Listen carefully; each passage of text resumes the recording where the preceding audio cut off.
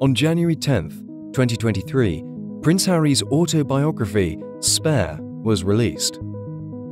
This highly anticipated book tells his side of the story from the beginning and delivers lurid details about his life.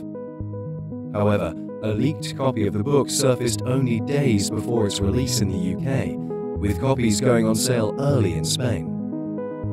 There's been parts of it shared that shocked, surprised me, because there's things that he's talked about that royals just don't talk about. I can expect it with celebrity, I can expect it maybe even from a politician, but when it comes to royals, there's certain things and certain parts of bodies and things they don't talk about, and he's been talking about it. So it's a very frank, I suppose, and you know, he wants people to understand what makes him tick, I think is the easiest way to explain it. Confidently sold at half price already.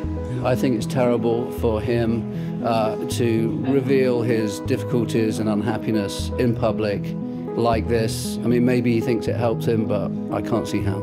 I think if he were truly committed to serving other people, he wouldn't be serving his interests as he is. From the leaked Spanish copy, news outlets in the UK shared that in Spare, Harry recounts how he was allegedly physically attacked by his older brother, Prince William. Going into never-heard-before detail, he describes how their relationship fell apart over Harry's relationship with Meghan, the Duchess of Sussex. In a moment of high emotion, Harry states William called Meghan difficult, rude, and abusive.